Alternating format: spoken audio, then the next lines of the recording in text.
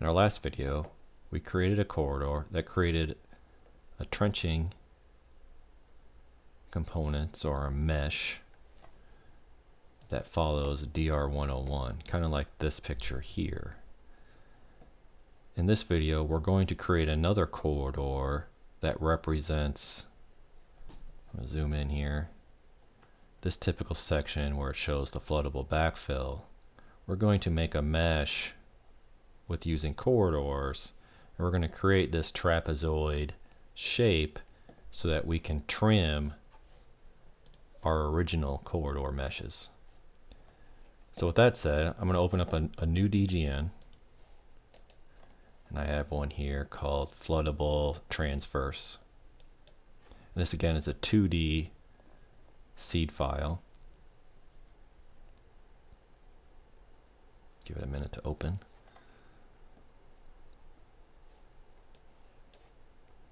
So the only thing I have referenced here in this file, take a look here, is I have the geometry, I have the subgrade terrain, and I have referenced in that longitudinal corridor that we created in the previous video. You can see that here. So what we need to do for this corridor is we're going to locate this 3 foot outside the pavement widths so we can establish an elevation on where we're going to create or how we're going to create this trapezoid shape. And maybe best be if we just open up the template that we're going to use. So here I have this template called Flooded Transverse, and this is what it looks like. So we're just trying to create this trapezoid shape, and this is a very simple template. If I test this, you can see how I'm not interacting with ground or anything. That's because I really want this trapezoid to be huge. I want it to be outside the limits of our first corridor that we created, just so I can create a good trim. So I look at this properties for these points here. You can see it's just vertically defined as 10 feet. So I'm just going to drop this template in, and this will be based off the baseline, and we need to establish the elevation for this left trench, and we need to establish an elevation for this right trench. We'll need to set that up first. So I'm going to use a feature definition here. I'm just going to do this draft, do not construct. I just go to geometry and offset and tapers. I'm going to do a single offset entire element. I'm just going to locate that inside edge of pavement plus that 3 feet. And in my case, that's going to be 29 feet. I'm not going to mirror that.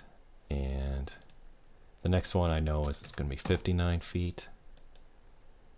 And again, that's just looking at the standard, and I'm adding the 3 feet outside my pavement width.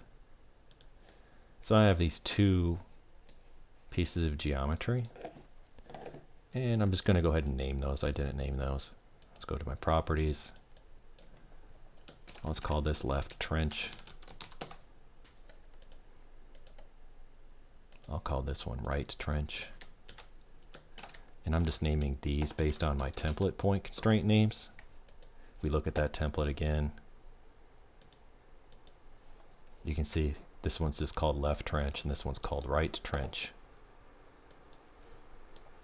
So now what I'm going to do is I'm going to open up a profile view of this left trench. So now I have this profile, and I know I'm somewhere around in here in this 377 range. And I'm going to use this tool here called Create 3D Cut. And I'm going to select the corner methods, and here it's just asking me select the view. And so I'm just going to make this big cut. And you can see here is my 3D cut. This is the longitudinal corridor we created or have referenced. So I'm just going to go ahead and just make this a little bit smaller.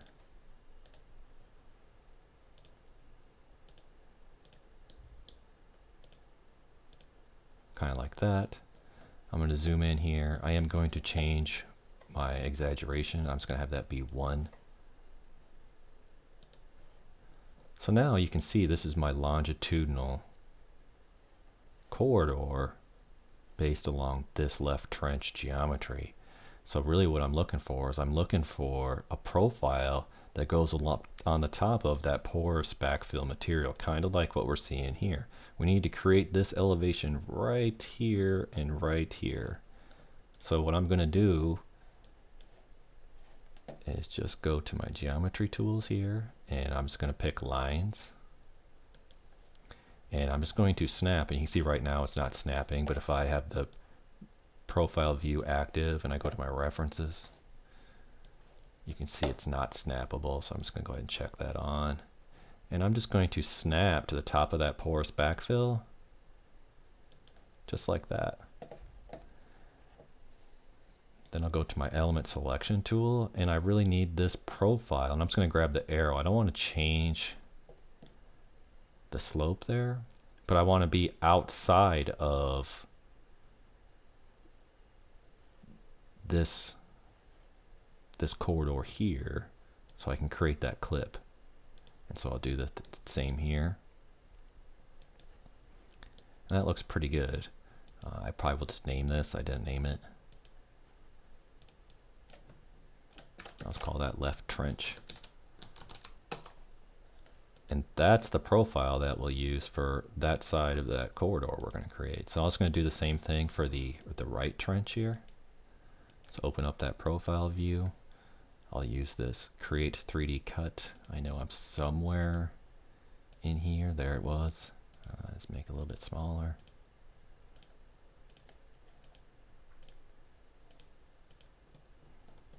I'll change my exaggeration. It seems to be a little easier for me. Again, I'm just going to use that profile tools. See, it's not snapping. It's got to turn on that.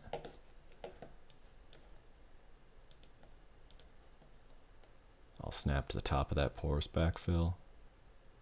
And here. I'll grab my element selection tool. I'll just change the length. And I just want it to be outside of that longitudinal corridor. I'll give it a name. Let's call this right trench.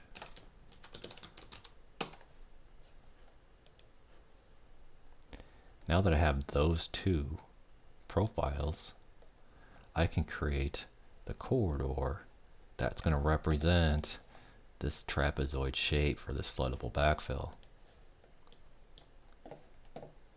So let's go to the corridors here. Let's do a new corridor, and I'm going to base it off the through roadways alignment.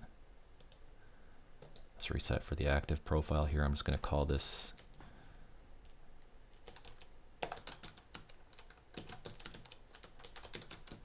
transverse trench.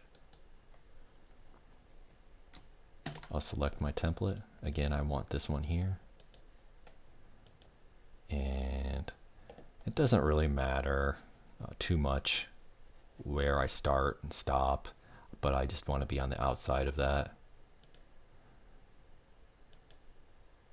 I will change my template drop interval here to be 1 in this case. And you can see here it drops that template. Now we haven't added any point controls, and we'll add in the point controls where the left trench follows the left trench and the right trench follows the right trench. If we look in 3D, you can see that's kind of what we have right now, but we're going to move this thing on where it needs to be. So we'll select that corridor. Point controls, we'll add one. And again, the start and stop is not too important as long as I'm on the outside of that longitudinal one.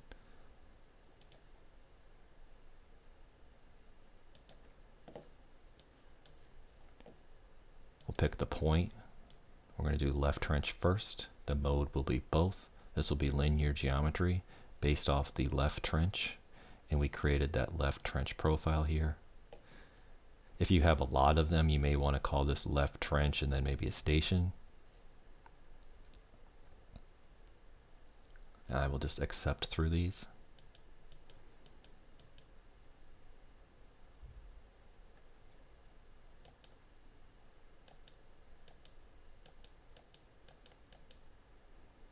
You can see how it moved that left trench point. So now we're going to do one for the right.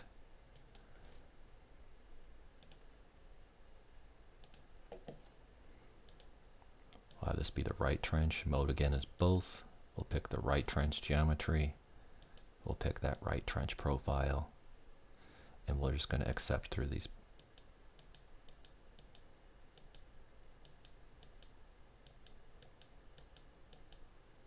Now we should see here in our 3D view that shape that we're looking for. And there it is. Now it does look a little strange right here, but I'm not too worried about that. One thing that we do need to make sure is, I made this template quite a bit bigger so we could get a trim. The one thing that might cause issues is down here where they're two intersect, or they're at the same elevation. See if we can. I'm just going to change some stuff here. Make us see this a little bit better.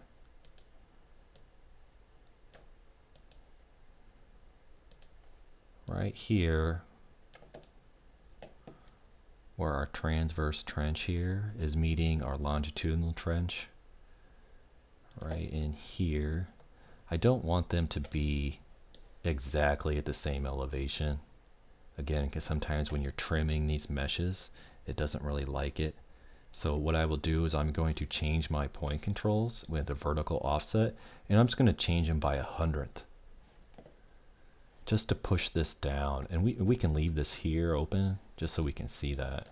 So I'm gonna go back to my corridor. I'll go back to those point controls. Here's my left trench control.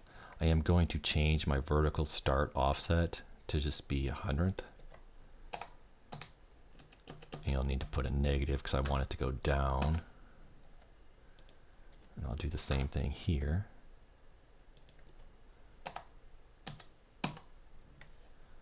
And now you should have seen that move, where now they're not at the same elevation anymore. It's just a tiny bit, right? A tiny bit, a smidge lower. And that's kind of what I'm looking for.